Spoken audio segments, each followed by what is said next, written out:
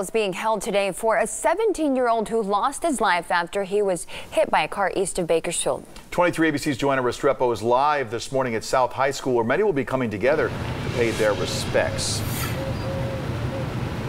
Good morning, Mike and Alex. Jonathan Garcia was walking on Comanche Drive near Panama Lane on Friday when he was struck by a car around 11 p.m.